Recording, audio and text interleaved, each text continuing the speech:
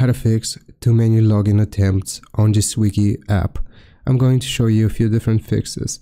For the first one, you want to go into your phone settings and search for iPhone storage. Now, right here, you just want to find the application. I'm going to sort it by name. I'm going to scroll down until I see the S key here. QS. Okay, so you find Swiggy and you want to offload the application. Once you offload the application, you want to reinstall it. Now, the second method that I'm going to show you is changing your internet connection. So if you're using Wi-Fi, you want to switch over to a different connection, so mobile data. And if you're using mobile data, try connecting to Wi-Fi. Another way of how you can fix this is by switching your SIM card. So try using a different SIM card, and then that should hopefully resolve the issue.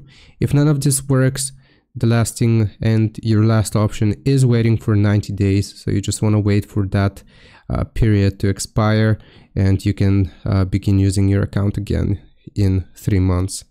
I hope this helps. Leave a like and subscribe. I'll see you next time.